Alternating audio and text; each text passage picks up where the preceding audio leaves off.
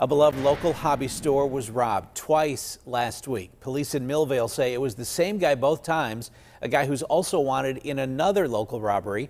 The longtime owner of Esther's Hobby Shop tells Shelby Cassesse the robber got away with thousands of dollars worth of merchandise.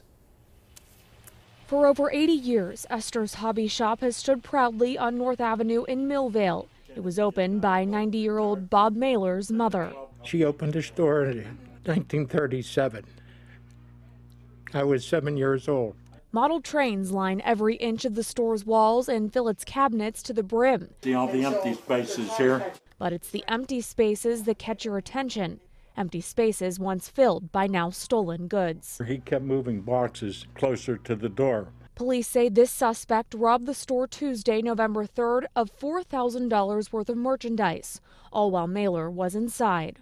Then when I would disappear, either go back at my desk or somewhere else, he'd run out to his car and come back. The man allegedly came back the next day for another heist worth $1,000. Mailer says an employee was working the counter that day and didn't immediately recognize the suspect.